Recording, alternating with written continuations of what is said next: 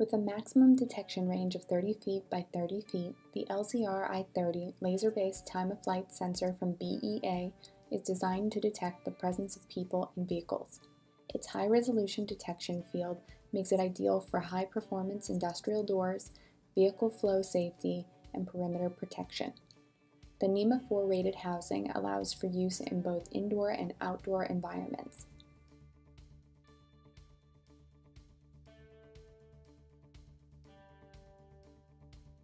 You will find all of the necessary elements for the installation of the LZR I30 inside the box.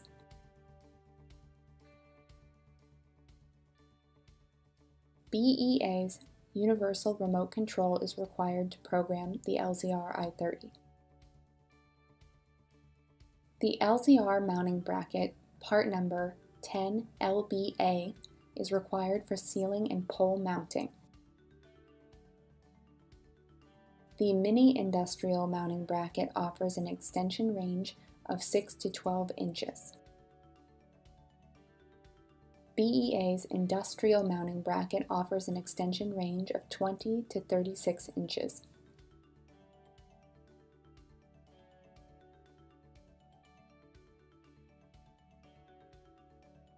Avoid mounting in areas where vibrations and obstructions may interfere with the sensor.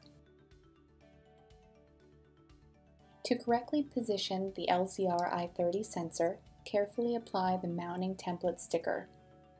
The gray area indicates the detection range. Drill the 4 mounting holes for the included adjustable base.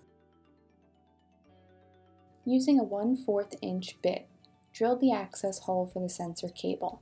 If drilling an opening is not possible, use the 4 cable conduits on the back of the adjustable base. Feed the cable approximately 4 inches through the wall if necessary. Feed the sensor cable through the base. Position the base and fasten the 4 screws firmly in order to avoid vibrations. Open the protection cover, plug in the connector, and position the cable in the slit. Close the protection cover and fasten firmly to ensure NEMA 4 compliance. Mount the LZR I30 on its base and turn the sensor until the 2 triangles are face to face.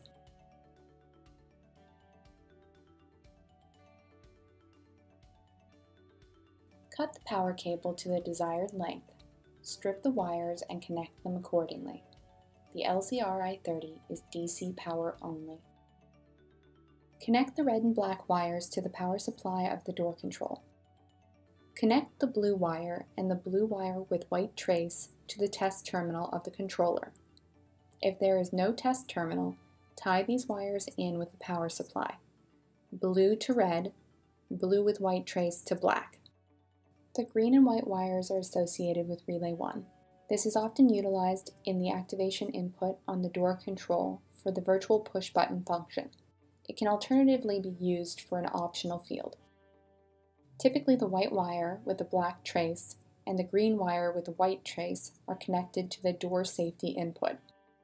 The factory default for Relay 1 is active, normally open, and Relay 2 is passive, normally closed. Use the BEA Universal Remote Control to adjust relay configurations if needed. Power up the sensor. The blue LED indicates power and the red LED indicates detection.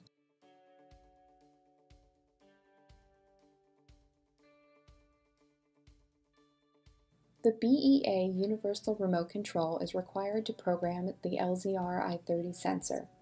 For the remainder of this video, we will reference the following buttons: Unlock, Lock, C, Safety Field Width, D, Safety Field Height, Shaky Box, Magic Wand, and numerical buttons.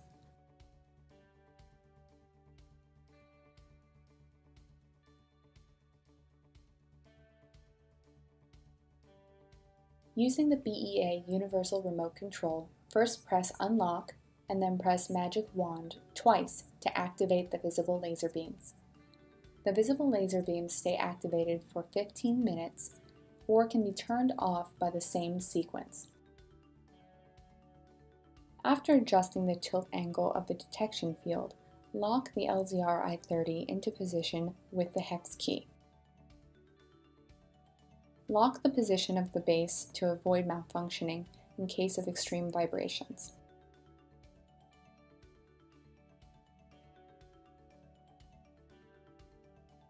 During a mounting side teach-in, the sensor learns its environment and automatically determines the detection field or fields.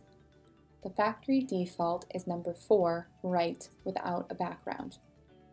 On industrial doors, the right or left without background setting is preferred. To set the mounting side with background, use the BEA Universal Remote Control and press Unlock, Shaky Box, followed by 1 through 5. Both red LEDs will flash slowly, and the 3 visible laser beams will light up automatically for 30 seconds.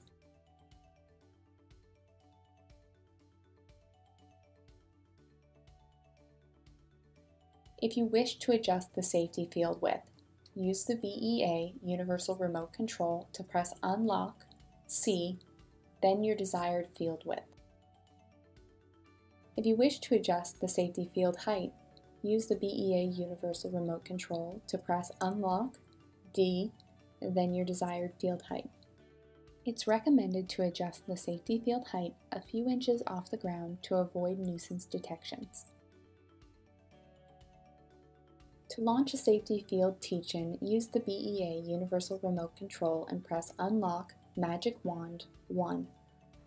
The red LED will flash quickly for 3 seconds and then begin to flash slowly.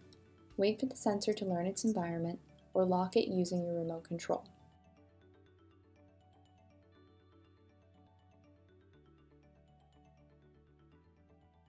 Be sure the white and green wires are connected to the corresponding inputs before configuring the optional field. To launch a virtual push-button teach-in, use the BEA Universal Remote Control and press Unlock, Magic Wand, 2. The red LED will flash very slowly for 3 seconds. Hold your hand in front of the previously placed sticker to learn the desired detection zone. The green LED will flash 3 times to confirm the selection. The red LED will begin to flash again. Conduct a learn for a second detection zone or wait until the LED switches to green.